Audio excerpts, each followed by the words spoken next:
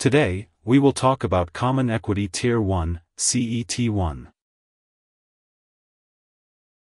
Common Equity Tier 1 is a component of Tier 1 capital that primarily consists of common stock held by a bank or other financial institution. CET1 is a capital measure introduced in 2014 to protect the economy from a financial crisis.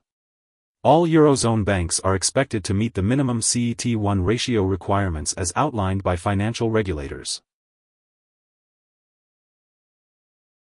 The Basel Committee formulated a reformed set of international standards following the 2007 to 2008 financial crisis. These standards, collectively called Basel III, compare a bank's assets with its capital to determine if the bank could stand the test of a crisis.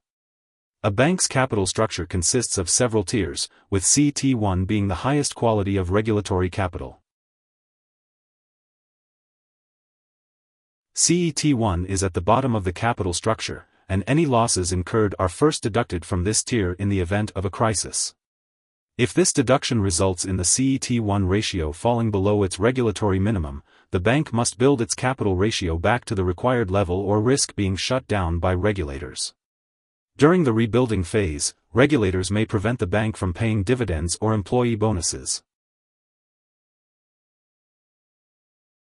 CET1 comprises a bank's core capital and includes common shares, stock surpluses from the issue of common shares, retained earnings, and other elements.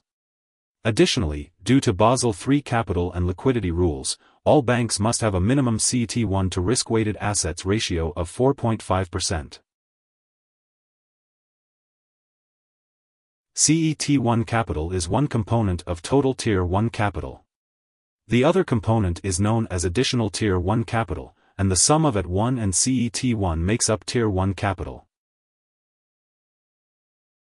Here are 5 key takeaways.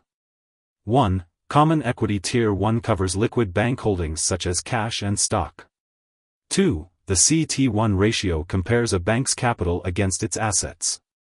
3. Additional Tier 1 capital is composed of instruments that are not common equity.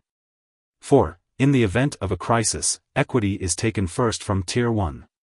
5. Many bank stress tests against banks use Tier 1 capital as a starting measure to test the bank's liquidity and ability to survive a challenging monetary event.